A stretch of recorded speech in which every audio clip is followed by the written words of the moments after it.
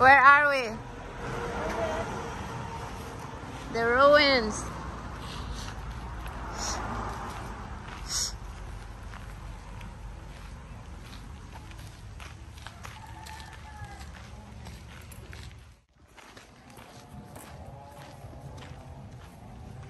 The ruins.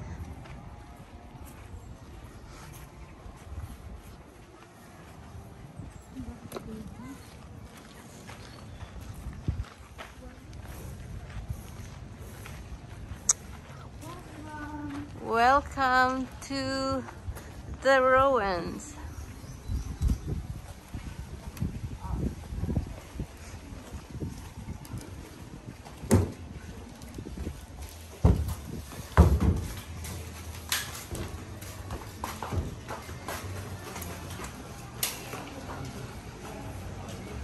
Oh.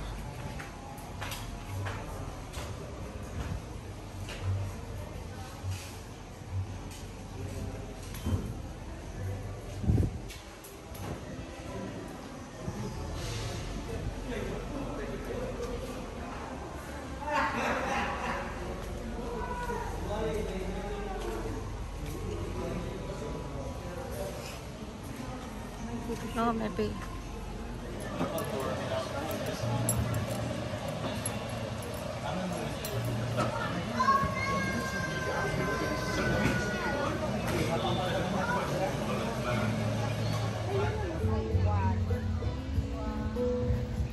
The ruins.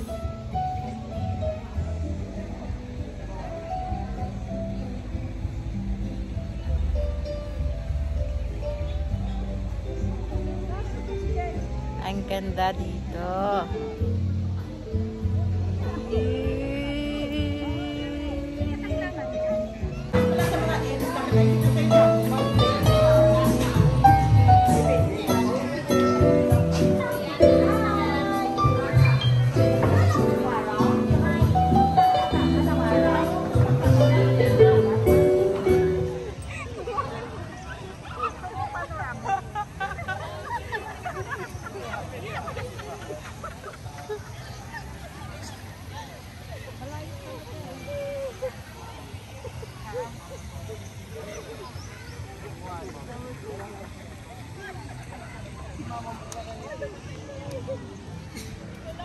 Let's go. Dito naman tayo, dito naman tayo.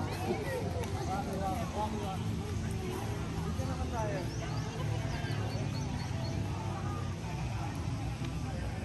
Well, by the way, guys, they call this place as the Taj Mahal of Negros. Are you guys familiar with the story of Taj Mahal in India that was built for his wife? And that was built of love. Same story as this. This mansion was also built in memory of his first wife. In fact, because of love and admiration of Don Mariano to his deceased wife, Maria Braga, involving their initials in every post of the house. Do you want to see that one? So you look for it. That one structure design that we consider of it, guys.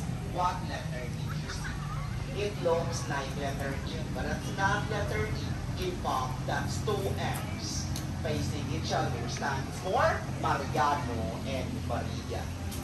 See, imagine, ma'am, sir, imagine if how romantic Don Mariano was. He was a very romantic, and that's why he had 13 children. However, because that's two M's in reclined positions, stands for Mariano and Maria. Well, you know what, ma'am, sir?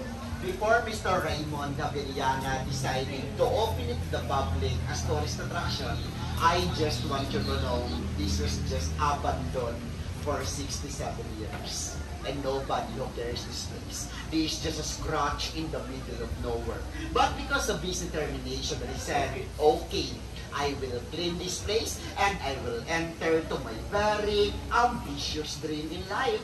I will transform into a tourist attraction and to give justice to the place as well.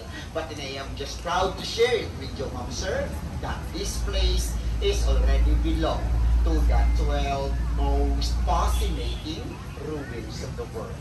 Specifically, already at rank 12. But just imagine if how many restaurants around the world, more than 1,000 ruins. But being at rank 12, over. Uwian na. Tapos na yung ikot namin sa The Ruins.